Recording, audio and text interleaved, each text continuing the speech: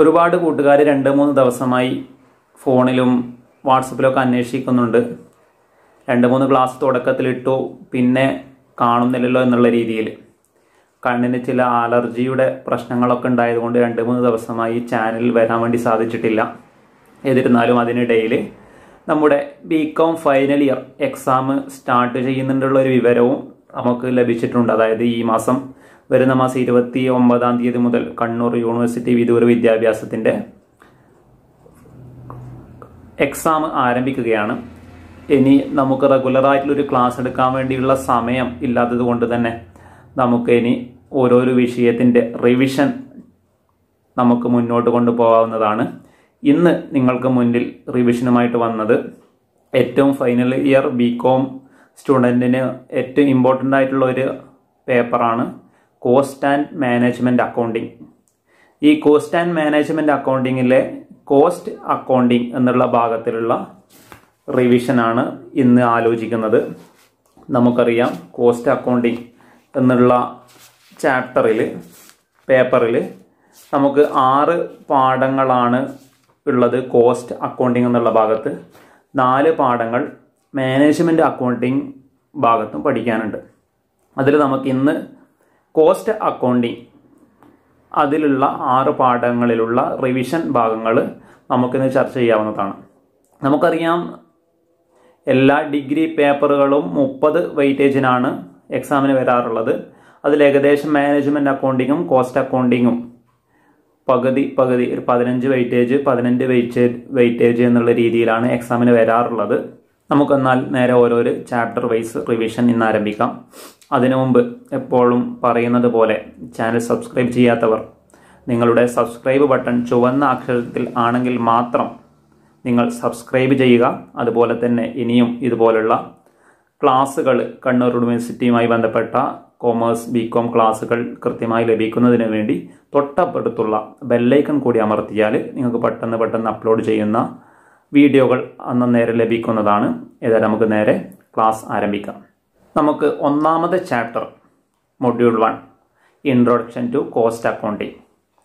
അതായത് cost accounting എന്ന് പറയുമ്പോൾ തന്നെ നമുക്കറിയാം ചെലവുമായി ബന്ധപ്പെട്ട ഒരുപാട് കാര്യങ്ങളാണ് ഇവിടെ നമ്മൾ ചർച്ച ചെയ്യുന്നത്.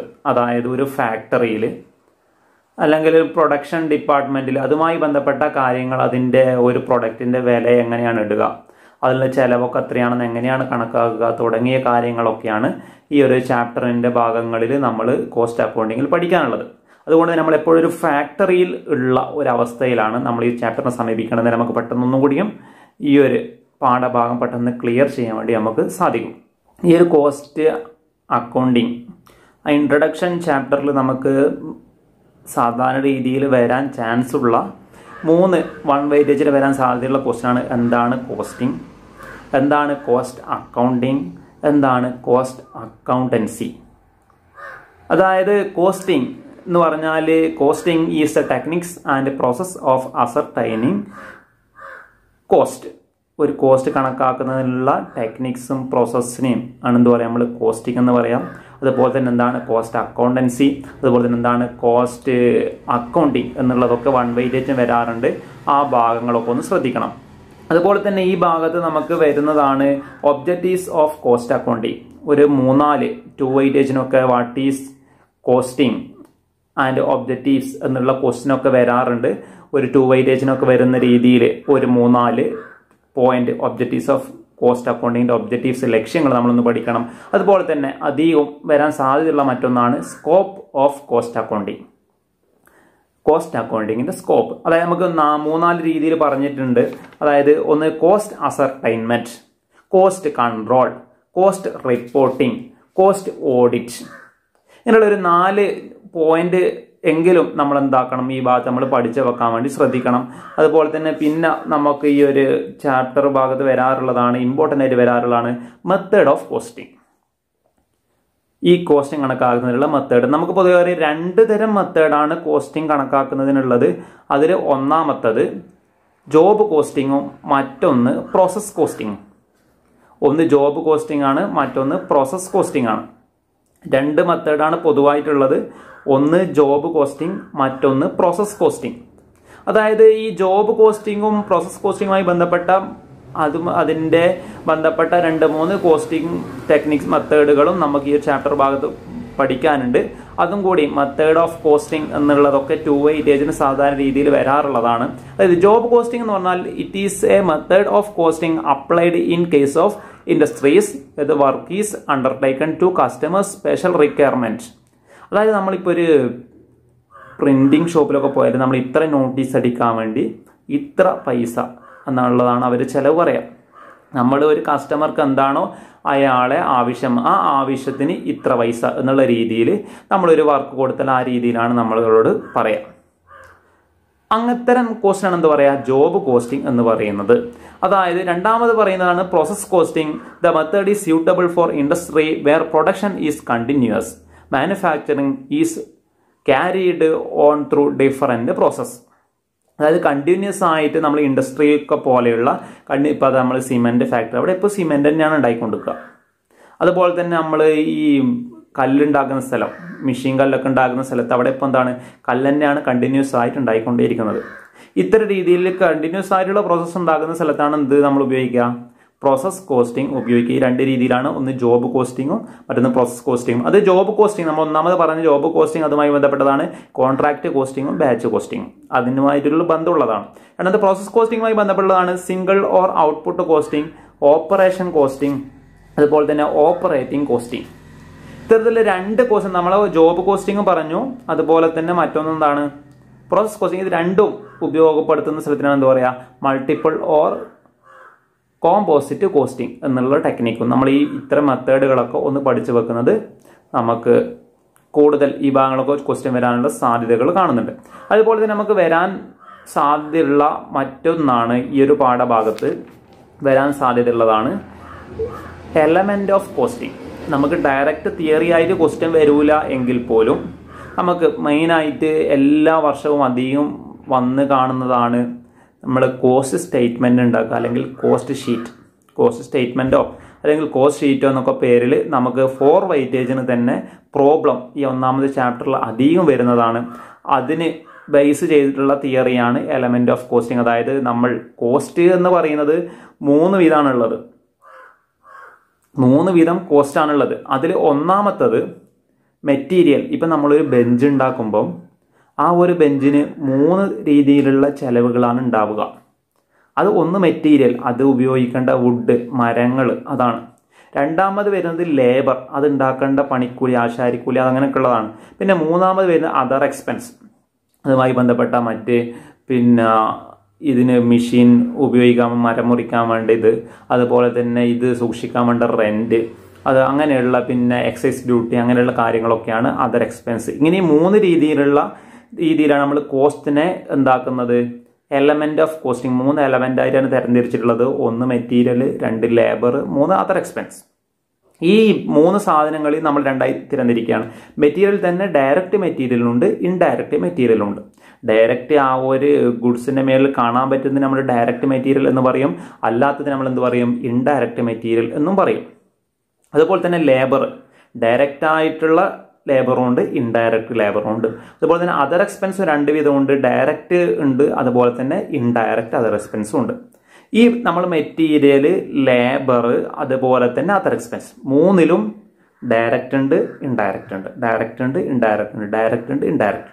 ഇതിൽ എല്ലാത്തിൻ്റെയും ഇൻഡയറക്റ്റും, ഇതിലെ മെറ്റീരിയൽ ഇൻഡയറക്റ്റും, അതുപോലെ തന്നെ ലേബറിൽ ഇൻഡയറക്റ്റും, എല്ലാത്തിനെയും കൂടി നമ്മൾ പൊതുവായിട്ട് എന്ത് പറയും, ഓവർ ഹെഡ് എന്നാണ് പറയുക. Over head. ഈ ഓവർ ഹെഡ് നമ്മൾ വീണ്ടും 4ആയി തരംതിരിക്കുകയാണ്. അതായത് ഒന്ന് ഫാക്ടറിയിൽ ഉണ്ടാകുന്ന ഓവർ ഹെഡ്, ഫാക്ടറിയിൽ ഉണ്ടാകുന്ന ഇൻഡയറക്റ്റ് കോസ്റ്റ് എന്ന് വേണമെങ്കിൽ പറയാം. അതുപോലെ തന്നെ രണ്ടാമതാണ് അഡ്മിനിസ്ട്രേറ്റീവ് ലെവൽ. നമ്മൾ ഓഫീസ് ആ ലെവലിലൊക്കെ ഉണ്ടാകുന്ന ഓവർ ഹെഡിന് എന്ത് പറയും, അഡ്മിനിസ്ട്രേറ്റീവ് ഓവർ ഹെഡ് എന്ന് പറയും. ഓവർ ഹെഡിനെ നമ്മൾ 3ആമതായി തരംതിരിക്കുന്നത് സെല്ലിംഗ് ഓവർ ഹെഡ്. സെല്ല് ചെയ്യുന്ന സമയത്ത് സാധനങ്ങൾ വിൽക്കാനൊക്കെ കൊണ്ടുപോകുന്ന സമയത്തുള്ള ഓവർ ഹെഡ്. പിന്നെ നമ്മൾ 4ആമതായി ഡിസ്ട്രിബ്യൂഷൻ സമയത്ത്, വിതരണത്തിന്റെ സമയത്തൊക്കെ ഉണ്ടാകുന്ന ഓവർ ഹെഡിനാണ് ചിലവൻ എന്ത് പറയും, ഡിസ്ട്രിബ്യൂഷൻ ഓവർ ഹെഡ്. ഇത് ഈ ഒരു എലമെന്റ് നമ്മൾ നിർബന്ധമായി പഠിച്ചു വെക്കണം. ഇതിൽ വരുന്ന ഓരോ എക്സാമ്പിളും ഇതിന്റെ തൊട്ട് താഴെ ഭാഗങ്ങളിൽ വിവരിക്കുന്നുണ്ട്. അതൊക്കെ എന്ത് ചെയ്യുക, കെയർ ചെയ്യുക. നമുക്കെന്ത് ഈ ഒരു ബാക്കിയുള്ള പാഠഭാഗങ്ങളിലൊക്കെ ഇത് കൂടുതൽ ഉപകരിക്കുന്നതാണ്. ഇതുമായി ബേസ് ചെയ്തിട്ടുള്ള ഒരുപാട് ക്വസ്റ്റ്യൻ എന്താണ്, പ്രത്യേകിച്ച് കോസ്റ്റ് ഷീറ്റ് അല്ലെങ്കിൽ പിന്നെ സ്റ്റേറ്റ്മെന്റ് ഓഫ് കോസ്റ്റ് എന്നുള്ള ഭാഗത്ത് നമുക്ക് കൂടുതൽ ഉപകാരപ്പെടും.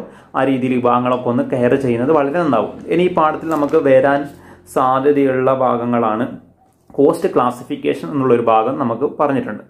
എന്നാണ് കോസ്റ്റ് ക്ലാസിഫിക്കേഷൻ. ഈ ഒരു കോസ്റ്റ് ക്ലാസിഫിക്കേഷനിൽ നിന്ന് 2-3 എണ്ണം വരാൻ സാധ്യതയുണ്ട്.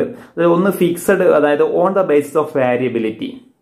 വാരിയബിലിറ്റീന്റെ അടിസ്ഥാനത്തിൽ നമ്മൾ കോസ്റ്റിനെ 3ആയി തരംതിരിക്കുന്നതിൽ നിന്ന് ചിലപ്പോൾ ഏതെങ്കിലും ഒന്ന് വരാനുള്ള സാധ്യതയുണ്ട്. അതായത് fixed cost, variable cost, semi variable cost. ആ രീതിയിൽ ആ ഭാഗങ്ങളും ഒന്ന് നോക്കുന്നത് വളരെ നല്ലതായിരിക്കും. അതുപോലെ തന്നെ ഈ ഒരു പാഠഭാഗത്ത് പിന്നെ വരുന്നതാണ് on the basis of managerial decision. On the basis of managerial decision എന്നുള്ള വകുപ്പിൽ ക്ലാസിഫൈ ചെയ്യുമ്പോൾ അതിൽ ഒരു ഓപ്പർച്യൂണിറ്റി കോസ്റ്റ്, അതും ഒന്ന് നോക്കുന്ന നല്ല 1 വെയിറ്റേജിനൊക്കെ വരാൻ സാധ്യതയുള്ളതാണ്. പിന്നെ നമ്മൾ ഈ പാഠത്തിൽ പഠിക്കാനുള്ളത് 1 വെയിറ്റേജിന് വരാൻ സാധ്യതയുള്ള മറ്റൊന്ന് 2 ക്വസ്റ്റ്യനാണ്. ഒന്ന് കോസ്റ്റ് സെന്ററും അതുപോലെ തന്നെ കോസ്റ്റ് യൂണിറ്റും. കോസ്റ്റ് സെന്ററും അതുപോലെ തന്നെ കോസ്റ്റ് യൂണിറ്റും. അത് നമ്മൾ, അതായത് ഇപ്പോൾ ഒരു പ്രിന്റർ മെഷീൻ വാങ്ങിയിട്ടുണ്ട്. ആ ഒരു പ്രിന്റർ മെഷീനിൽ ഉണ്ടാകുന്ന ചെലവ്, ആ ഒരു സെന്ററിന് ഉണ്ടാകുന്ന ചെലവ്, ഒരു പ്രിന്റർ മെഷീൻ എന്ന് പറയുന്നത് നമ്മൾ ഒരു മൊത്തമായി കണ്ട അതാണ് കോസ്റ്റ് സെന്റർ. കോസ്റ്റ് യൂണിറ്റ് എന്ന് പറയുമ്പോൾ നമ്മൾ അതിൽ നിന്ന് ഒരു പേപ്പർ പ്രിന്റ് ചെയ്യാൻ വേണ്ടി എത്രയാണോ ചെലവ്, കോസ്റ്റ് യൂണിറ്റ്. ആ രീതിയിൽ കോസ്റ്റ് സെന്ററും കോസ്റ്റ് യൂണിറ്റും നമ്മൾ തിയറി ഒരു 1 വെയിറ്റേജിന് വരാൻ സാധ്യതയുണ്ട്. ഇനി ഈ പാഠത്തിൽ ഏറ്റവും ഇമ്പോർട്ടൻ്റ് ആണ്, നേരത്തെ നമ്മൾ പറഞ്ഞല്ലോ എലമെന്റ് ഓഫ് കോസ്റ്റിംഗ് പഠിക്കുന്ന സമയത്ത് പറഞ്ഞിട്ടുണ്ട്, കോസ്റ്റ് ഷീറ്റ്. നിർബന്ധമായും പഠിച്ചിരിക്കേണ്ട, ഒന്നാമത്തെ പാഠത്തിൽ പഠിച്ചിരിക്കേണ്ട ഒന്നാണ് കോസ്റ്റ് ഷീറ്റ് എന്നുള്ളത്. 4 വെയിറ്റേജിന് അധികം എക്സാമിന് വരാറുള്ളത്. 4 വെയിറ്റേജ് എന്ന് പറഞ്ഞാൽ നമുക്കറിയാം, ഒരു വെയിറ്റേജ് എന്ന് പറഞ്ഞാൽ 4 മാർക്കാണ്. അങ്ങനെ നന്നാല് 16 മാർക്കിന് നമുക്കറിയാം 30 വെയിറ്റേജിൽ വരുമ്പോൾ 120 മാർക്കിനാണ് മൊത്തത്തിൽ മാർക്ക് ഉണ്ടാവുക, ടോട്ടൽ മാർക്ക്. അതിൽ 45 മാർക്കാണ് ജയിക്കാൻ വേണ്ടത്. അങ്ങനെ ഈ ഒരു 2-3 രീതിയിലുള്ള എസ് എ ക്വസ്റ്റ്യനുകൾ പഠിച്ചു വെച്ചാൽ തന്നെ മാക്സിമം നമുക്ക് സ്കോർ ചെയ്യാൻ വേണ്ടി സാധിക്കും. അതായത് എന്താണ് കോസ്റ്റ് ഷീറ്റ് എന്ന് പറഞ്ഞാൽ, നമ്മൾ ഈ കോസ്റ്റ് ഷീറ്റ് വെരി ഇമ്പോർട്ടൻ്റ് ആണെന്ന് പറയുന്നത്, അതായത് നമ്മൾ ഏതൊരു ഫാക്ടറിയിലും ഒരു പ്രൊഡക്റ്റ് അതിൻ്റെ ചെലവ് ടോട്ടലി നമുക്ക് ഒരു സാധനം നമ്മളൊരു സോപ്പ് ഉണ്ടാക്കിയത്, ആ സോപ്പിന് ഫൈനലായിട്ട് അതെല്ലാം അതിൻ്റെ വർക്കൊക്കെ കഴിഞ്ഞ് വരുമ്പം ഒരു 9 രൂപയാണ് കോസ്റ്റ് വരുന്നത്. അതിൻ്റെ കൂടെ നമുക്ക് 2 രൂപ ലാഭം കൂട്ടി അല്ലെങ്കിൽ 3 രൂപ ലാഭം കൂട്ടി ഈ ഒരു സോപ്പ് എന്ത് ചെയ്യുക 12 രൂപക്ക് വെക്കാം. അങ്ങനെ ഈ 9 രൂപ എന്നുള്ള ചെലവ് കോസ്റ്റ് നമ്മൾ കൃത്യമായി ഓർഡർ ചെയ്ത് കണ്ടുപിടിക്കുന്ന രൂപത്തിനാണ് എന്ത് പറയുന്നത്, കോസ്റ്റ് ഷീറ്റ് അല്ലെങ്കിൽ കോസ്റ്റ് സ്റ്റേറ്റ്മെന്റ് എന്ന് പറയുന്നത്. അതായത് cost sheet is A statement which is prepared periodically to provide detailed cost in respect of A cost centre or A cost unit. ഒരു കോസ്റ്റ് സെന്ററിനോ കോസ്റ്റ് യൂണിറ്റിനോ കൃത്യമായ രീതിയിൽ അതിൻ്റെ കോസ്റ്റുകൾ ഓർഡർലി അറേഞ്ച് ചെയ്ത് നമ്മൾ കണ്ടുപിടിക്കുന്ന ഒരു സ്റ്റേറ്റ്മെന്റിനാണ് എന്ത് പറയാം, കോസ്റ്റ് ഷീറ്റ് എന്ന് പറയാം. ഈ ഒരു കോസ്റ്റ് ഷീറ്റ് പഠിക്കുന്ന സമയത്ത് നമ്മൾക്ക് ആദ്യം പ്രൈം കോസ്റ്റ് എന്താണെന്ന് നോക്കണം. പ്രൈം കോസ്റ്റ് എന്ന് പറഞ്ഞാൽ 3 സാധനങ്ങൾ കൂടിയതാണ് പ്രൈം കോസ്റ്റ്. ഒന്ന് direct material, direct labour, direct other expense. ഈ 3 സാധനങ്ങളും കൂട്ടിയതാണ് പ്രൈം കോസ്റ്റ്. അതായത് കോസ്റ്റ് ഷീറ്റിന്റെ ആദ്യത്തെ ഭാഗത്ത് നമ്മൾ ചെയ്യേണ്ടത് പ്രൈം കോസ്റ്റ് കണ്ടുപിടിക്കലാണ്. അതിനു മുമ്പ് ഈ കോസ്റ്റ് ഷീറ്റ് നമ്മൾക്ക് 3 കോളത്തിലുണ്ടാവുക. ഒന്ന് പർട്ടിക്കുലർ കോളം, രണ്ടാമത് ടോട്ടൽ കോസ്റ്റ് എന്നുള്ളതിനുള്ള കോളം, മൂന്നാമത് കോസ്റ്റ് പെർ യൂണിറ്റ് എന്നുള്ളതിന് കോളം. ചില സമയത്ത് ക്വസ്റ്റ്യനിൽ cost per unit തരാറില്ല. Cost per യൂണിറ്റിന്റെ ഇത് കാണാൻ തരാറില്ലെങ്കിൽ നമുക്ക് 2 കോളാണ് ഉണ്ടാവുക, അതൊന്ന് ശ്രദ്ധിക്കണം. കോസ്റ്റ് പെർ യൂണിറ്റ് എത്ര യൂണിറ്റ് ആണോ നമ്മൾ ഉണ്ടാക്കിയത് എന്നുള്ള ഫാക്ടറിന്റെ ആ ഒരു അളവ് തന്നിട്ടുണ്ടെങ്കിൽ നമ്മൾ കോസ്റ്റ് പെർ യൂണിറ്റ് എന്നുള്ള കോളം കൂടി ആഡ് ചെയ്യണം. ആ രീതിയിലാണ് ടെക്സ്റ്റിൽ തന്നിട്ടുള്ളത്. അതിൽ ഫസ്റ്റ് പർട്ടിക്കുലർ കോളത്തിൽ ആദ്യം നമ്മൾ ഡയറക്റ്റ് മെറ്റീരിയൽ കാണും. ഡയറക്റ്റ് മെറ്റീരിയലിന്റെ കൂടെ opening stock of raw material, അതിന്റെ കൂടെ പർച്ചേസ് ഓഫ് റോ മെറ്റീരിയലും കൂടി ആഡ് ചെയ്തു. അതിനുശേഷം എന്ത് ചെയ്യും, ലെസ് ചെയ്യും. നമ്മളൊക്കെ വർക്കൊക്കെ കഴിഞ്ഞിട്ട് ബാക്കി എത്രയാണോ നമ്മളെ സ്റ്റോക്ക് ഉള്ളത് അത് ലെസ് ചെയ്യും. അങ്ങനെ എന്ത് കിട്ടി, നമുക്ക് മെറ്റീരിയൽ കിട്ടി. ഇതിൽ ഡയറക്റ്റ് ലേബർ എത്രയാണ്, ഡയറക്റ്റ് അതർ എക്സ്പെൻസ് എത്രയാണ്, അതൊക്കെ കൂടിയ പ്രൈം കോസ്റ്റ് കിട്ടി. പ്രൈം കോസ്റ്റിന്റെ പേര് നമ്മൾ നേരത്തെ പറഞ്ഞ ഓവർ ഹെഡിനെ 4ആയി തരംതിരിച്ചിട്ടുണ്ട്. അതിലൊന്നാണ് factory over head, office administrative over head, അല്ലെങ്കിൽ അടുത്തത് selling over head, distribution over head. ഈ 3-4 ഓവർ ഹെഡുകളും പ്രൈം കോസ്റ്റിന്റെ പേരും ഘട്ടം ഘട്ടമായിട്ട് നമ്മൾ കൂട്ടുകയാണ് ചെയ്യുന്നത്. പ്രൈം കോസ്റ്റിന്റെ പേര് ആദ്യം നമ്മൾ കൂട്ടുന്നത് ഫാക്ടറി ഓവർ ഹെഡാണ്. എന്നിട്ട് നമുക്ക് എന്ത് കിട്ടി? വർക്ക് ഓർ ഫാക്ടറി കോസ്റ്റ് കിട്ടി. അതിന് കൂടെ നമ്മൾ രണ്ടാമത്തെ ഓവർ ഹെഡായിട്ട് വന്നതാണ് administration or office over head. അത് കൂട്ടി എന്നിട്ട് കോസ്റ്റ് ഓഫ് പ്രൊഡക്ഷൻ കിട്ടി. അതായത് ഒരു സാധനം പ്രൊഡക്ഷൻ ചെയ്യാനുള്ള അതുവരെയുള്ള മുഴുവൻ ചെലവും കിട്ടി. ഇനി നമുക്ക് അതിന്റെ കൂടെ കൂട്ടാനുള്ളത് selling and distribution over head. Cell ചെയ്യുന്ന സമയത്തും ഡിസ്ട്രിബ്യൂഷൻ ചെയ്യുന്ന സമയത്തും എക്സ്ട്രാ വരാനുള്ള ഇത് പരസ്യം മറ്റ് കാര്യങ്ങളൊക്കെ, അതുപോലെ തന്നെ വെയർ ഹൗസിംഗ്, അങ്ങനെയുള്ള കുറേ ചെലവുകളൊക്കെ ആ സമയത്ത് വരാനുണ്ട്. അതൊക്കെ കൂട്ടിയാൽ നമുക്ക് എന്ത് കിട്ടി? കോസ്റ്റ് ഓഫ് സെയിൽ അല്ലെങ്കിൽ ടോട്ടൽ കോസ്റ്റ്. ഈ ഒരു പ്രൊഡക്ഷൻ നമ്മൾ നേരത്തെ ഒരു സോപ്പ് ഉണ്ടാക്കുമ്പോൾ 9 രൂപയാണ് അതിന്റെ ചെലവ് എന്ന് പറഞ്ഞല്ലോ. ആ ചെലവ് കോസ്റ്റ് ഓഫ് സെയിൽ അല്ലെങ്കിൽ കോസ്റ്റ് ഓഫ് ടോട്ടൽ കോസ്റ്റ് കിട്ടി. ഇനി നമുക്ക് ക്വസ്റ്റിൽ തന്നിട്ടുണ്ടാവും ഇത്ര പൈസക്കാണ് ഇത് സെയിലായത്. സെയിലായ പൈസ, അതായത് സെയിലിൽ നിന്ന് നമ്മൾ നേരെ ഇപ്പം കിട്ടിയ ടോട്ടൽ കോസ്റ്റ് കുറച്ചാൽ നടുക്ക് നമുക്ക് പ്രോഫിറ്റ് അല്ലെങ്കിൽ ലോസ്. കിട്ടിയത് ലാഭമാണെങ്കിൽ നമ്മൾ എന്തെങ്കിലും പ്രോഫിറ്റ് ഇത്ര പൈസ ലാഭമാണ് എന്ന് കിട്ടും. അതിന് തൊട്ടപ്പുറത്തുള്ള കോളത്തിൽ നമ്മൾക്ക് cost per unit. Cost per unit എന്ന് പറഞ്ഞാൽ ഈ ഒരു ഇപ്പം നമ്മൾ ഒന്നാമത് ഈ സെയില് 10 ലക്ഷം രൂപയാണ് കോസ്റ്റിൽ തന്നിട്ടുണ്ട്. 10,000 യൂണിറ്റ് ആണ് ഉണ്ടാക്കിയത്. അങ്ങനെ എന്ത് ചെയ്താൽ മതി? ഈ 10 ലക്ഷത്തിന് 10,000 കൊണ്ട് ഡിവൈഡ് ചെയ്താൽ നമുക്ക് എന്ത് കിട്ടി? ഒരു യൂണിറ്റിന് അത്രയാണ് സെയിൽ ചെയ്ത പ്രൈസ് എന്ന് കിട്ടുമല്ലോ. ആ രീതിയിൽ ഓരോന്നിൻ്റെയും എത്ര യൂണിറ്റ് ആണ് ഉള്ളത് ആ യൂണിറ്റ് കൊണ്ട് ഹരിച്ചാൽ നമുക്ക് എന്ത് കിട്ടും? കോസ്റ്റ് പെർ യൂണിറ്റും കിട്ടും. ഇമ്പോർട്ടൻ്റ് ആണ്. കോസ്റ്റ് ഷീറ്റ് നിർബന്ധമായി നോക്കുക. ഇതിൻ്റെ ഡീറ്റെയിൽ ആയിട്ടുള്ള ക്ലാസ്സുകൾ വേണമെന്നുണ്ടെങ്കിൽ നേരെ വാട്സപ്പിലോ മറ്റോ ബന്ധപ്പെട്ടാൽ അതിൻ്റെ ക്ലാസ്സുകൾ തരുന്നതായിരിക്കും. അതുകൊണ്ട് കോസ്റ്റ് ഷീറ്റ് ഇമ്പോർട്ടൻ്റ് ആയിട്ട് നമ്മൾ പഠിക്കുക. അതിനുശേഷം ഈ ഒരു ഭാഗത്ത് ഇതുമായി ബന്ധപ്പെട്ട ക്വസ്റ്റ്യൻ ഒക്കെ ഉണ്ട്, ഒന്ന് ചെയ്ത് ക്ലിയർ ചെയ്താൽ ഈ ഒരു കോസ്റ്റ് ഷീറ്റ് വന്നാൽ ചെയ്യാൻ വേണ്ടി നിങ്ങൾക്ക് ഈസിയായി നടക്കുന്നതാണ്. ഈ ഇത്രയും ഭാഗമാണ് നമുക്ക് ഒന്നാമത്തെ ചാപ്റ്ററിൽ പഠിക്കാനുള്ളത്. നമുക്ക് രണ്ടാമത്തെ ചാപ്റ്ററിലേക്ക് പോകാം. രണ്ടാമത്തെ ചാപ്റ്റർ മെറ്റീരിയൽ. നമ്മൾ നേരത്തെ പറഞ്ഞല്ലോ എലമെന്റ് ഓഫ് കോസ്റ്റിംഗിൽ ഒന്നാമത് മെറ്റീരിയൽ, രണ്ടാമത്തത് ലേബർ, മൂന്നാമത് അതർ എക്സ്പെൻസ്. അതിൽ നമ്മൾ ഒന്നാമത്തെ ചാപ്റ്റർ കഴിഞ്ഞു. 2, 3, 4 ചാപ്റ്റർ. ഒരു ചാപ്റ്ററിൽ നമ്മൾ രണ്ടാമത്തെ ചാപ്റ്ററിൽ മെറ്റീരിയൽ പഠിക്കും. അടുത്ത ചാപ്റ്ററിൽ എന്താണ് ലേബർ, അതുമായി ബന്ധപ്പെട്ട ഡീറ്റെയിൽ ആയിട്ടുള്ള കാര്യങ്ങൾ പഠിക്കും. തൊട്ടടുത്ത ചാപ്റ്ററിൽ ഓവർ ഹെഡ് എന്താണെന്ന് പഠിക്കും. അതുപോലെ തന്നെ പിന്നെ നമ്മൾ നേരത്തെ പറഞ്ഞ 2 തരം കോസ്റ്റിംഗ് ഉണ്ട്, പ്രോസസ് കോസ്റ്റിംഗും ജോബ് കോസ്റ്റിംഗ്. ആ പ്രോസസ് കോസ്റ്റിംഗ് ഡീറ്റെയിൽ ആയിട്ട് നമ്മൾ പഠിക്കുന്നുണ്ട്. അതുപോലെ തന്നെ ലാസ്റ്റ് ചാപ്റ്ററിൽ മാർജിനൽ കോസ്റ്റിംഗ് എന്നുള്ളതാണ് നമ്മുടെ ചാപ്റ്റർ. നമ്മൾ നേരത്തെ പറഞ്ഞ എലമെന്റ് ഓഫ് കോസ്റ്റിംഗിൽ ബന്ധപ്പെട്ട രണ്ടാമത്തതാണ് മെറ്റീരിയൽ. അതായത് ഒരു കോസ്റ്റിൽ ഏറ്റവും ഇമ്പോർട്ടൻ്റ് ആയിട്ടുള്ള സാധനമാണ്. ഒരു മേശ ഉണ്ടാക്കുമ്പോൾ അതിൽ ഏറ്റവും വേണ്ട സാധനമാണ് മെറ്റീരിയൽ, അതിൻ്റെ വുഡ് എന്നുള്ളത്. ആ ഒരു കോസ്റ്റിനെ കുറിച്ചാണ് നമ്മൾ എലമെന്റ് ഓഫ് കോസ്റ്റിനെ കുറിച്ചാണ് നമ്മൾ ഈ ഒരു ചാപ്റ്ററിൽ പ്രതിപാദിക്കുന്നത്. മെറ്റീരിയൽ, പിന്നെ അതിൻ്റെ പർച്ചേസിങ് തുടങ്ങിയ കാര്യങ്ങളൊക്കെ പഠിക്കാനുണ്ട്. നമുക്ക് നേരെ എന്ത് ചെയ്യാം, പോവാം. ആദ്യം നമ്മൾ പഠിക്കേണ്ടത് എന്താണ് മെറ്റീരിയൽ എന്നെന്തായാലും പഠിച്ചു വെക്കണം. അതായത് material is A very important factor of production in A manufacturing organisation. ഒരു മാനുഫാക്ചറിങ് ഓർഗനൈസേഷൻ നമ്മൾ നേരത്തെ പറഞ്ഞതുപോലെ ഏറ്റവും ഇമ്പോർട്ടൻ്റ് ആയിട്ടുള്ള സാധനമാണ് ഇത് മെറ്റീരിയൽ എന്ന് പറയുന്നത്.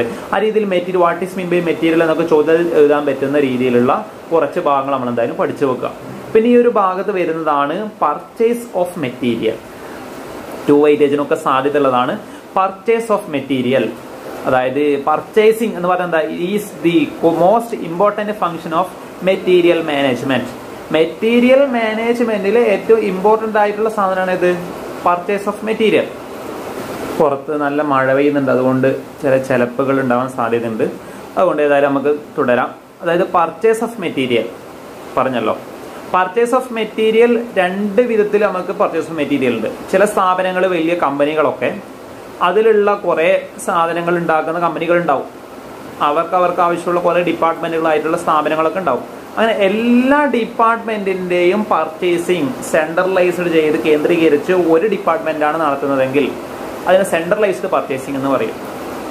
ആ കമ്പനിയിലെ വിവിധ ഡിപ്പാർട്ട്മെന്റുകളുണ്ട്. വിവിധ ഡിപ്പാർട്ട്മെന്റ് അവർക്ക് ആവശ്യമുള്ള സാധനം അവർ പർച്ചേസ് ചെയ്യും. ഇവർക്ക് ഈ ഡിപ്പാർട്ട്മെന്റിന് ആവശ്യമുള്ള സാധനം ഇവർ പർച്ചേസ് ചെയ്യും. അപ്പുറത്ത് ആവശ്യമുള്ള ഡിപ്പാർട്ട്മെന്റിന് അവർ പർച്ചേസ് ചെയ്യും. ഈ രീതിയിൽ അവർക്ക് ആവശ്യമുള്ള സാധനമാണ് പർച്ചേസ് ചെയ്യുന്നതെങ്കിൽ നമ്മൾ എന്തൊരു ഡീസെൻട്രലൈസ്ഡ് പർച്ചേസിംഗ് എന്നും പറയും. ശ്രദ്ധിക്കുക. നമുക്ക് പഠിക്കാനുള്ളത് ഇമ്പോർട്ടൻ്റ് ആണ് പർച്ചേസ് പ്രൊസീജിയർ. 6 സ്റ്റെപ്പിലാണ് പർച്ചേസ് പ്രൊസീജിയർ നമുക്ക് പഠിക്കാനുള്ളത്. ഒരു സാധനം പർച്ചേസ് ചെയ്യുമ്പം എങ്ങനെയാണ് അതിൻ്റെ പ്രൊസീജിയർ. ആദ്യം ഒന്നാമതാണ് purchase requisition or intending four material. നമുക്ക് ആവശ്യമുള്ള സാധനങ്ങൾ എന്ത് ചെയ്യുക, ലിസ്റ്റ് ചെയ്യുക എന്നുള്ളത്. രണ്ടാമത്തേതാണ് exploring the source of supply and choosing the supplier. നമ്മൾ ആര് എടുക്കുന്നതാണോ ഈ ഒരു സാധനങ്ങൾ വാങ്ങാൻ വേണ്ടി ആവശ്യമുള്ള സാധനം ലിസ്റ്റ് ചെയ്ത് ഒന്നാം. രണ്ടാമത് നമ്മൾ ആവശ്യമുള്ള സാധനം ഏത് സപ്ലൈസിന് എടുക്കുന്നതാണ് നമ്മൾ സ്വീകരിക്കുക എന്നുള്ളതിന് എന്ത് ചെയ്യണം, നമ്മൾ കണ്ടെത്തണം. മൂന്നാമത് പർച്ചേസ് ഓർഡർ. നമ്മൾ കണ്ടെത്തിയ ആൾക്ക് എന്ത് കൊടുക്കും, പർച്ചേസ് ഓർഡർ കൊടുക്കും. അടുത്തതാണ് എന്ത്, receiving and inspecting of material. Order ചെയ്ത സാധനം നമ്മുടെ അടുത്തേക്ക് വരും, അതെന്ത് ചെയ്യും, നമ്മൾ റിസീവ് ചെയ്യും. അത് വന്ന സാധനങ്ങളൊക്കെ നമ്മൾ കൊടുത്ത റിക്വസ്റ്റിനും കൊടുത്തതിനനുസരിച്ച് തന്നെയാണോ വന്നെന്നുള്ളത് ചെക്ക് ചെയ്യും. അടുത്തത് അഞ്ചാമത്തതാണ് checking and passing of bill four payment. സാധനങ്ങളൊക്കെ ചെക്ക് ചെയ്താൽ നമ്മൾ എന്ത് ചെയ്യും, പേയ്മെന്റിന് വേണ്ടി ബില്ല് എന്ത് ചെയ്യും, പാസ് ചെയ്യും. ആ രീതിയിലുള്ള 5 സ്റ്റെപ്പാണ് പർച്ചേസ് പ്രൊസീജിയർ. മെറ്റീരിയലിന്റെ പർച്ചേസ് പ്രൊസീജിയർ ഇമ്പോർട്ടൻ്റ് ആണ്, പഠിക്കണം. പിന്നെ ഈ ഭാഗത്ത് നമ്മൾ മെറ്റീരിയൽ എന്ന് പറയുമ്പോൾ നമുക്ക് ഈ അറിയാലോ, നമ്മൾക്ക് ഓർമ്മ വരുന്ന തന്നെ ഒരു വലിയ സ്ഥാപനത്തിൽ കുറേ സാധനങ്ങളൊക്കെ പർച്ചേസ് സാധനം എന്ത് ചെയ്യണം, നമ്മൾ വലിയ ഗോഡൗണിൽ സൂക്ഷിക്കണം. അതെന്ത് ചെയ്യണം, പിന്നെ ആവശ്യമുള്ള ഡിപ്പാർട്ട്മെന്റുകൾ വരുമ്പോൾ അവർക്ക് എന്ത് ചെയ്യണം, ഇഷ്യൂ ചെയ്യണം. അങ്ങനെ തുടങ്ങിയ പിന്നെ എന്താണ് നമ്മളെ സ്റ്റോക്ക് തീരാനാവാൻ എന്ത് ചെയ്യണം, അതിനെ ഓർഡർ ചെയ്യണം. രണ്ടാമതും അത് ആദ്യം സ്വീകരിക്കണം. അതൊക്കെ പിന്നെ ഓർഡർ ചെയ്യുക, സൂക്ഷിക്കുക, വെയർ ഹൗസിങ്, അതുമായി ബന്ധപ്പെട്ട കാര്യങ്ങളൊക്കെയാണ് ഇതിൽ വരിക, മെറ്റീരിയൽ എന്നുള്ള ഭാഗത്ത് വരിക. അതുകൊണ്ട് നമുക്ക് രണ്ടാമത് എന്താണ് ഇതിൽ പഠിക്കാനുള്ളത്, എന്താണ് സ്റ്റോർ കീപ്പിംഗ്. എന്താണ് സ്റ്റോർ കീപ്പിംഗ് എന്നുള്ളത് നമ്മൾ പഠിക്കണം. അതായത് store keeping is the function of receiving of material, storing dum, പിന്നെ സ്റ്റോർ ചെയ്യുക, and issuing of such material to the production department. ആവശ്യമുള്ള സമയത്ത് അവർ പിന്നെ പ്രൊഡക്ഷൻ ഡിപ്പാർട്ട്മെന്റ് ആവശ്യപ്പെടുമ്പോൾ എന്ത് ചെയ്യണം, അവർക്ക് ഇഷ്യൂ ചെയ്യണം. സാധനങ്ങൾ ഓർഡർ ചെയ്യുക, സൂക്ഷിക്കുക, എന്ത് ചെയ്യുക, ആവശ്യമുള്ളവർ വരുമ്പോൾ എന്ത് ചെയ്യുക, അവർക്ക് ഇഷ്യൂ ചെയ്യുക. അതാണ് സ്റ്റോർ കീപ്പിംഗ് എന്നുള്ളൊരു ഉദ്ദേശം. ഈ ഒരു സ്റ്റോർ കീപ്പിംഗ് പരിപാടി ഏറ്റെടുത്ത് ലീഡ് ചെയ്യുന്ന ആളെന്ത് പറയും, നമ്മൾ സ്റ്റോർ കീപ്പർ എന്ന് പറയും. ഓക്കെ, സ്റ്റോർ കീപ്പർ നമ്മൾ ശ്രദ്ധിക്കേണ്ടതാണ്. അതായത് ഈ store keeper function and duties അതൊക്കെ എന്ത് ചെയ്യേണ്ട, ഈ ഭാഗത്ത് ചിലപ്പോൾ 2 വെയിറ്റേജിന് വരാൻ സാധ്യതയുള്ളതാണ്. അതുപോലെ തന്നെ നമുക്ക് ഈ ഒരു ഭാഗത്ത് വരുന്നതാണ് ചിലപ്പം ശ്രദ്ധിക്കുക, ക്ലാസിഫിക്കേഷൻ ആൻഡ് കോഡിഫിക്കേഷൻ. ഈ ഒരു സ്റ്റോർ കീപ്പർ അയാൾ എന്ത് ചെയ്യും, വരുന്ന സാധനങ്ങളെ ഇപ്പം നമ്മൾ 100 പേജിന്റെ ബുക്കുകളൊക്കെ ഒരു ഏരിയയിൽ വെക്കും. ഇനി ചിലപ്പോൾ 200 പേജിന്റെ വരയിടാത്ത ബുക്കുകളൊക്കെ വേറൊരു സൈഡിൽ. അതായത് നമ്മൾ കൃത്യമായി ഒരേ തരത്തിലുള്ള അതിന്റെ നിലവാരം അനുസരിച്ച് ഒരേ രീതിയിലുള്ള സാധനങ്ങളൊക്കെ എന്താവും, ഒരേ രീതിയിൽ ക്ലാസിഫൈ ചെയ്ത് വെക്കും. അങ്ങനെ വെക്കുന്നതിന് എന്താ പറയുക, നമ്മൾ ക്ലാസിഫിക്കേഷൻ എന്ന് പറയും. ചില തുണിക്കടകളിൽ പോയാൽ നമ്മൾ ഓരോ ഡ്രസ്സ് എടുത്താൽ അതിന് കോഡിലാണ് എന്ത് ചെയ്യുക, ഐഡന്റിഫൈ ചെയ്യുക. അങ്ങനെ കോഡായിട്ട് നമ്മൾ ഐഡന്റിഫൈ ചെയ്യാൻ വേണ്ടി തരം തിരിച്ച് വെക്കാൻ വേണ്ടി സ്റ്റോർ കീപ്പർക്ക് പെട്ടെന്ന് എന്ത് ചെയ്യാൻ വേണ്ടി, മനസ്സിലാക്കാൻ വേണ്ടി ചിലപ്പോൾ അങ്ങനെ രീതിയിൽ ചെയ്യാൻ അതിനെന്താ പറയുക, നമ്മൾ കോഡിഫിക്കേഷൻ എന്നും പറയും. ശ്രദ്ധിക്കേണ്ടതാണ്. അത് നമുക്ക് പഠിക്കാനുള്ളത് പിന്നെ സ്റ്റോക്ക് ലെവൽ. അതായത് ഈ ഒരു സ്റ്റോക്ക് ലെവൽ എന്നുള്ള ഭാഗത്തുനിന്ന് പ്രോബ്ലം ടൈപ്പ് ക്വസ്റ്റ്യൻ ആണ് വരാറുള്ളത്. അതായത് നമ്മുടെ സ്റ്റോറിൽ ഇത്രയാണ് സ്റ്റോക്ക് ഉള്ളത്, ഇനി എന്താക്കാൻ കഴിയില്ല, ഒരു സ്റ്റോക്ക് പിന്നെ നമ്മൾ സ്റ്റോർ കീപ്പർ ആയിട്ടുള്ള ആളുകൾ എന്ത് ചെയ്യും, നമ്മൾ സ്റ്റോക്ക് തീരാനായിട്ടുണ്ട്, ഇതെന്ത് ചെയ്യണം, രണ്ടാമത് റീഓർഡർ ചെയ്യണം. അതായത് റീഓർഡർ ചെയ്യേണ്ട ലെവൽ എപ്പോഴാണ്, നമ്മൾ പിന്നെ സ്റ്റോറിൽ ഏറ്റവും സ്റ്റോക്ക് വളരെ കൂടിയിട്ടുണ്ട്, ഇനി എന്താക്കാൻ കഴിയില്ല, സ്റ്റോറിൽ സാധനങ്ങൾ വന്നാൽ അത് സ്വീകരിക്കാൻ വേണ്ടി മാക്സിമം ലെവല് നമ്മളെ സ്ഥാപനത്തിൽ ഇനി എന്താക്കാൻ കഴിയില്ല. ഇനി ഒരു പിന്നെ ഗുഡ്സ് വന്നാൽ നമ്മളെ പിന്നെ മെറ്റീരിയൽ വന്നാൽ എന്ത് ചെയ്യാൻ, സ്റ്റോർ ചെയ്യാൻ വേണ്ടി പറ്റില്ല. ആ രീതിയിൽ മാക്സിമം ലെവൽ ഉണ്ട്. ഇനി റീഓർഡർ ചെയ്യേണ്ട ലെവലപ്പാണ്. ഇനി നമ്മളെ സ്ഥാപനത്തിൽ ഇന്ന് സാധനം വന്നിട്ടില്ലെങ്കിൽ എന്തായാലും നാളെ പ്രൊഡക്ഷൻ നടക്കൂല, ഡേഞ്ചർ ലെവൽ. അങ്ങനെയുള്ള ഓരോ ലെവലിലും എത്ര മെറ്റീരിയൽ അതിന്റെ ക്വാണ്ടിറ്റി എത്ര ഉണ്ടാകുമ്പോൾ അത് റീഓർഡർ ലെവൽ എന്ന് പറയുന്നത്, മാക്സിമം ലെവൽ എന്ന് പറയുന്നത്, ഡേഞ്ചർ ലെവൽ എന്ന് പറയുന്നത്. ആ രീതിയിലുള്ള ലെവലുകൾ കണ്ടുപിടിക്കുന്നതിനുള്ള പ്രോബ്ലം നമുക്ക് ഈ ഭാഗത്ത് നിന്ന് വരാറുണ്ട്. അതായത് നമ്മൾ ഒന്നാമത്തെ ലെവലാണ് റീഓർഡറിംഗ് ലെവൽ, രണ്ടാമത് minimum stock level, maximum stock level, danger level, അടുത്ത ലാസ്റ്റ് വൺ ആവറേജ് ലെവൽ. ഇത്തരത്തിലുള്ള 5ഓളം ലെവലുകൾ നമ്മൾ എന്താക്കാനുണ്ട്, പഠിക്കാനുണ്ട്. അതിൻ്റെ ഓരോരോ ഇക്വേഷൻ പഠിച്ചാൽ തന്നെ നമുക്ക് കൃത്യമായിട്ട് എന്ത് ചെയ്യാം, ഈ ഭാഗങ്ങൾ കവർ ചെയ്യാൻ വേണ്ടി പറ്റും. ഓരോരോ റീഓർഡറിംഗ് ലെവലും, അതുപോലെ തന്നെ മിനിമം ലെവലും, മാക്സിമം ലെവലും, അതുപോലെ തന്നെ ആവറേജ് സ്റ്റോക്ക് ലെവലും. ഈ 4 ലെവലാണ് സാധാരണ ക്വസ്റ്റിന് വരാറുള്ളത്. ഇതിൻ്റെ കൃത്യമായ രീതിയിലുള്ള ഇക്വേഷൻ പഠിച്ചാൽ തന്നെ നമുക്ക് ക്വസ്റ്റ്യൻ ചെയ്യാവുന്നതാണ്. അതായത് minimum യൂസേജും maximum യൂസേജും normal യൂസേജും re order പീരിയഡും re order ക്വാണ്ടിറ്റിയും ഒക്കെ തരും പിന്നെ ക്വസ്റ്റ്യനിൽ. ഇതിൽ നമ്മൾ എന്ത് കണ്ടുപിടിക്കണം, റീ ഓർഡർ ലെവലും മിനിമം സ്റ്റോക്ക് ലെവലും മാക്സിമം സ്റ്റോക്ക് ലെവലും ആവറേജ് ലെവലും കണ്ടുപിടിക്കണം. ഈ രീതിയിലുള്ള ക്വസ്റ്റ്യൻ ഉണ്ടാവുക. ഇവിടെ ശ്രദ്ധിക്കേണ്ടത്, അധികം ഡൗട്ട് ഉണ്ടാവുന്ന ഒന്നാണ് എന്ത്, റീ ഓർഡർ പീരിയഡ് എന്ന് പറഞ്ഞിട്ട് 4 to 6 വീക്ക് എന്നുള്ള രീതിയിലാണ് തരിക.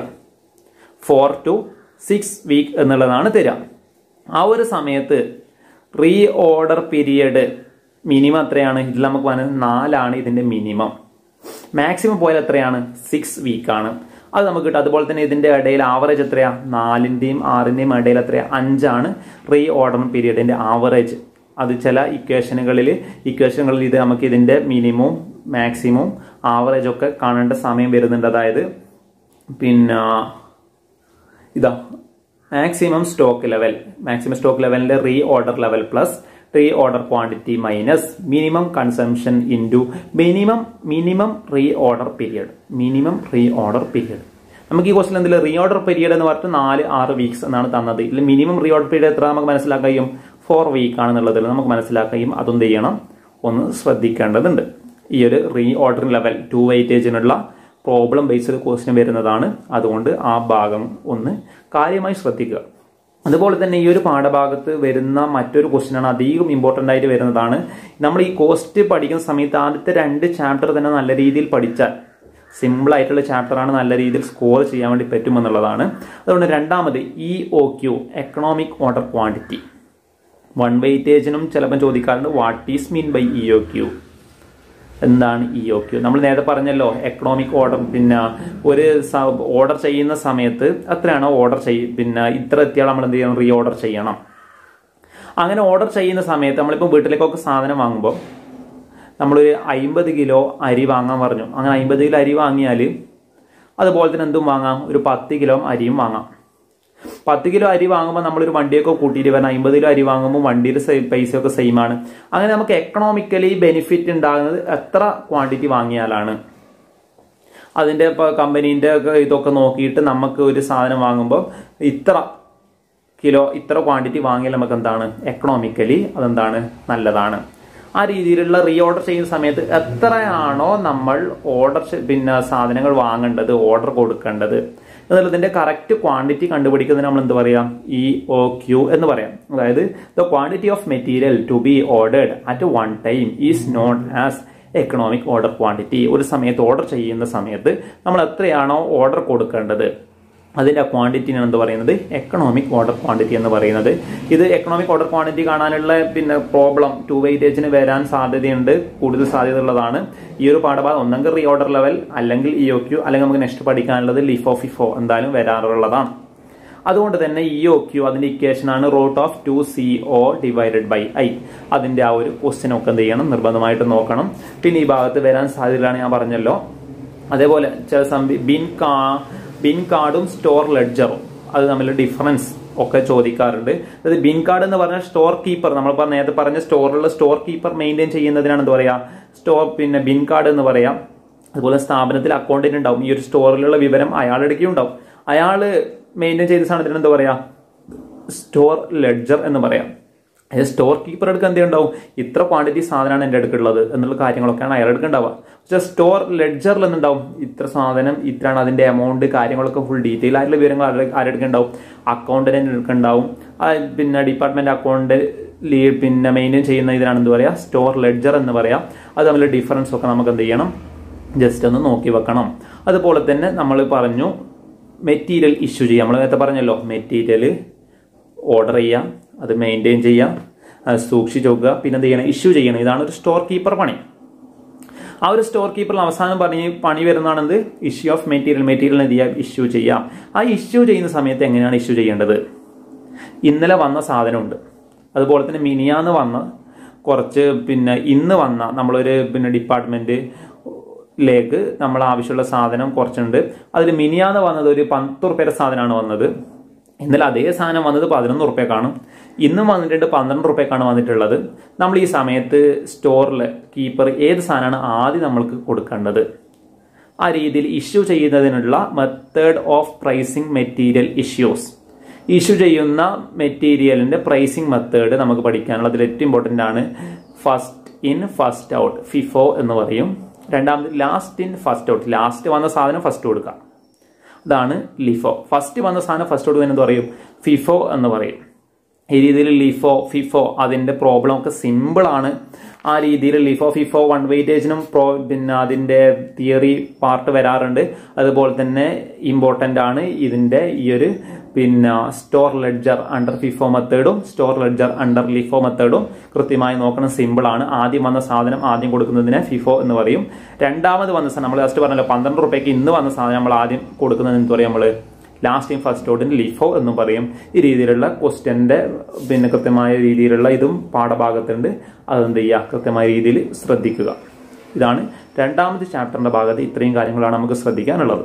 അതുപോലെ ഈ രണ്ടാമത്തെ ചാപ്റ്ററിൽ വൺ വെയിറ്റേജ് വരാൻ സാധ്യതയാണ് ABC അനാലിസിസും അതുപോലെ തന്നെ ബെഡ് അനാലിസിസും.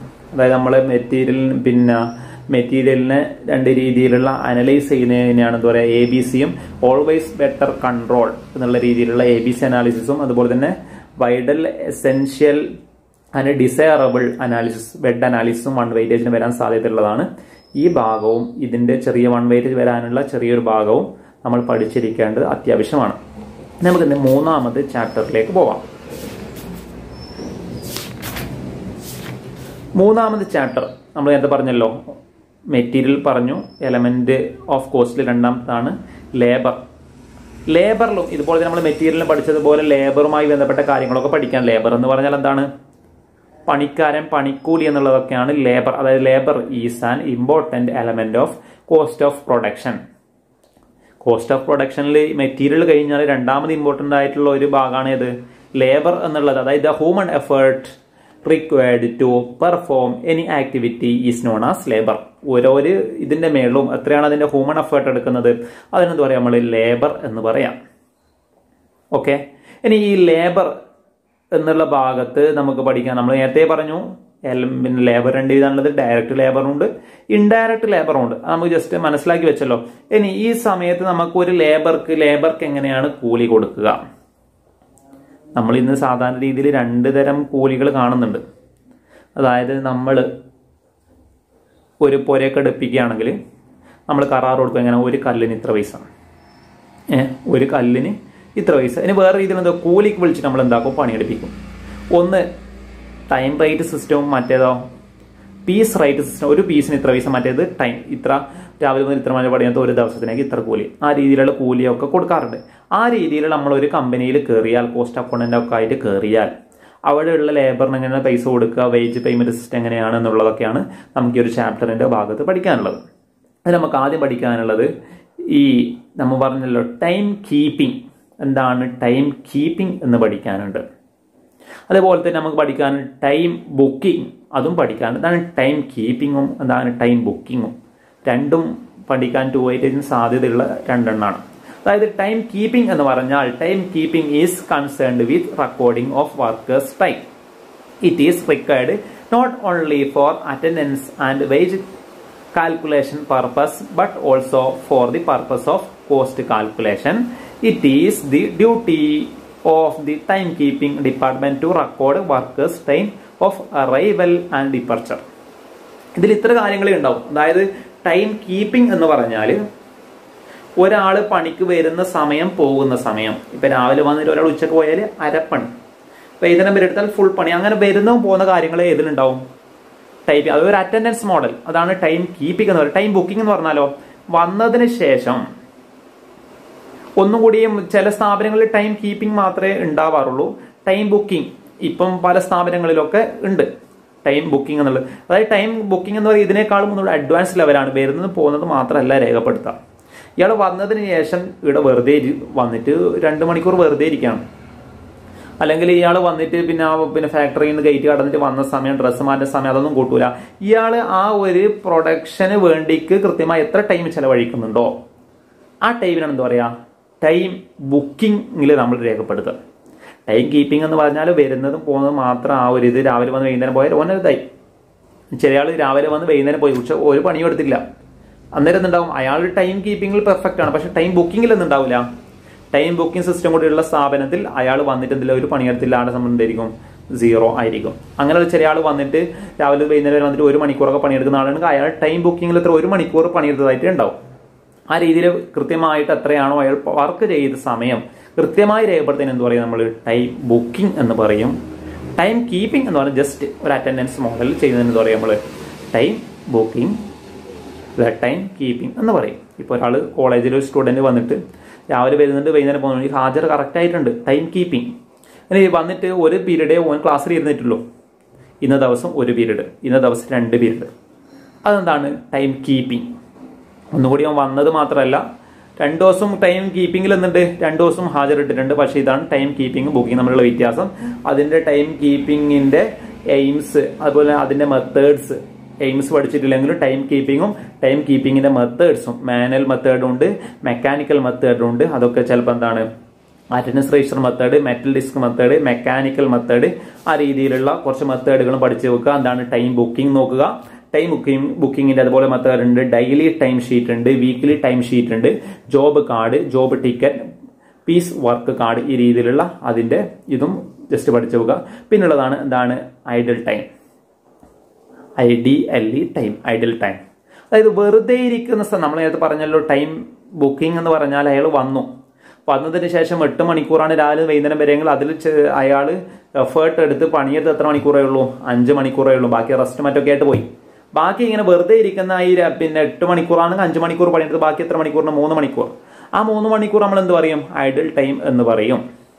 വെറുതെ ഇരിക്കുന്ന സമയം 1 വെയിറ്റേജിന് വരാറുണ്ട്. Thus Idol time represent the time for which workers are paid but no production is obtained. Production എന്തായിട്ടില്ല, അതിൽ ഒപ്റ്റൈൻ ചെയ്തിട്ടില്ല. അങ്ങനെ ഒരു സമയം എന്ത് പറയും? ഐഡൽ ടൈം എന്ന് പറയും. പിന്നെ അതിൽ 2 തരം ഐഡൽ ടൈം ഉണ്ട്. നോർമൽ ഐഡൽ ടൈമും അതുപോലെ തന്നെ പിന്നെ ഒഴിവാക്കാൻ പറ്റുന്ന ഐഡൽ ടൈമും ഒഴിവാക്കാൻ പറ്റാത്ത ഐഡൽ ടൈമും ഒക്കെ ഉണ്ട്. അതൊക്കെ അത്ര ഇമ്പോർട്ടൻ്റ് അല്ല. അപ് നോർമൽ ഐഡൽ ടൈമും നോർമൽ ഐഡൽ ടൈമും. പിന്നെ അതുപോലെ തന്നെയാണ് പിന്നെ പഠിക്കുന്നത് ഓവർ ടൈം. ചില ആൾ പണിയെടുത്തതിന് ശേഷം എന്താ ഓവർ ടൈം എക്സ്ട്രാ എന്തായാലും നമ്മൾ പണിയെടുക്കും. അതിനെന്താ പറയും? നമ്മൾ ഓവർ ടൈം 1 വെയിറ്റേജിന് വരാൻ സാധ്യതയുള്ളതാണ്. അതുപോലെ തന്നെ ഈ ഒരു പാഠഭാഗത്ത് നമുക്ക് പഠിക്കാനുള്ളത് പിന്നെ ലീവ് വിത്ത് പേ എന്താണെന്ന്, അതുപോലെ ഹോളിഡേ വിത്ത് പേ, അതൊക്കെ 1 വെയിറ്റേജിന് വരാനുണ്ട്. പിന്നെ നമുക്ക് മെയിൻ ഇമ്പോർട്ടൻ്റ് ആണ് മെത്തേഡ്സ് ഓഫ് വേജ് പേയ്മെന്റ്. ഇപ്പോൾ അടുത്ത് പഠിക്കാനുള്ളതാണ് method of wage payment. Wage പേയ്മെന്റിനുള്ള മെത്തേഡ്സുകൾ നമ്മൾ നേരത്തെ പറഞ്ഞു 2 തരം മെത്തേഡാണുള്ളത്. കരാർ, ഓരോരു കല്ല് വെക്കുന്നതിനും കരാർ കൊടുക്കും. അതിനെന്ത് പറയും നമ്മൾ? പീസ് റൈറ്റ് സിസ്റ്റം എന്ന് പറയും. അല്ല, ഒരു ഡേ ഫുള്ള് ഒരു ടൈം കണക്കാക്കി കൊടുക്കുന്നത് എന്താ പറയുക നമ്മൾ? ടൈം റൈറ്റ് സിസ്റ്റം എന്നും കൂടി പറയും. ആ 2 രീതിയിലുള്ള ടൈം റൈറ്റ് സിസ്റ്റം പഠിക്കാനുണ്ട്. അതിനുള്ള മെത്തേഡ്സുകൾ വൃത്തി പഠിക്കണം.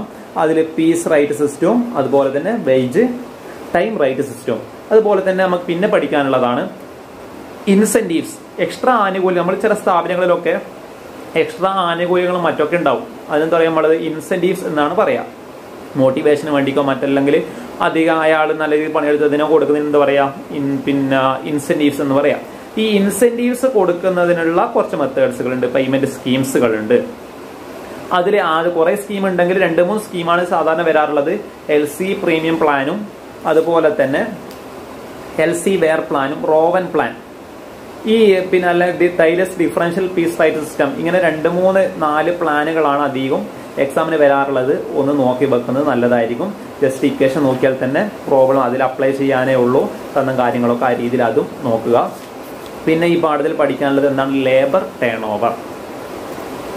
ലേബർ ടേൺ ഓവർ 1 വെയിറ്റേജിന് വരാൻ സാധ്യതയുണ്ട്. അതുപോലെ തന്നെ പ്രോബ്ലം വരാറുണ്ട്. ലേബർ ടേൺ ഓവർ എന്ന് പറഞ്ഞാൽ the every business organisation it is A common feature ആണത് ദാറ്റ് സം വർക്കർ ലീവ്സ്. ചില വർക്കർ കുറെ ആൾ ഒഴിഞ്ഞു പോകും, കുറെ ആൾ എന്ത് ചെയ്യും? പുതിയതായിട്ട് കടന്നു വരും. ഇതിന്റെ ഒരു വർക്ക് ഫോഴ്സിനാണ് നമ്മൾ എന്താ പറയുക? ലേബർ ടേൺ ഓവർ എന്ന് പറയാം. ഒരു സ്ഥാപനത്തിൽ കുറെ ആള് പിന്നെ പണിയൊക്കെ എടുത്ത് വന്ന് റെഡി ആകുമ്പോഴത്തേക്ക് അവൻ പിരിഞ്ഞു പോവാണ്, പുതിയ ആൾ വരികയാണ്. അങ്ങനെയുള്ള സ്ഥാപനത്തിന് എന്താണ് എപ്പം മുന്നോട്ടുള്ള ഒരു ഇത് എപ്പം പുതിയ വർക്കർ ആദ്യം വന്ന് റെഡി ആകാൻ വേണ്ടി കുറച്ചുകൂടി ടൈം എടുക്കും. അങ്ങനെ എന്താണ് ഇതിലെ ലേബർ ടേൺ ഓവർ എന്താണ് വളരെ കൂടുതലായതുകൊണ്ട് തന്നെ സ്ഥാപനത്തിന്റെ മുന്നോട്ടുള്ള പോക്ക് എന്താണ്? ഒരു ആള് തന്നെ സ്ഥിരമായിട്ട് നല്ല രീതിയിൽ മുന്നോട്ട് പോകുന്നുണ്ടെങ്കിൽ എന്ത് ചെയ്യും? സ്ഥാപനം ഇപ്പം ബെറ്ററാണ്.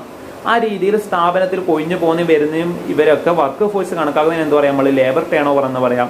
ലേബർ ടേൺ ഓവർ കാണാൻ വേണ്ടിയുള്ള 3 മെത്തേഡ് ഉണ്ട്. അതിലൊന്നാണ് സെപ്പറേഷൻ മെത്തേഡ്, രണ്ടാമത് റീപ്ലേസ്മെന്റ് മെത്തേഡ്, മൂന്നാമത് ഫ്ലെക്സ് മെത്തേഡ്. ഈ സെപ്പറേഷൻ മെത്തേഡും റീപ്ലേസ്മെന്റ് മെത്തേഡും രണ്ടും കൂടിയുള്ളതാണ് എന്താ പറയാം? ഫ്ലെക്സ് മെത്തേഡ് എന്ന് പറയാം. ആ രീതിയിൽ അതിന്റെ ഇക്വേഷനൊക്കെ കറക്റ്റ് ഉണ്ട്.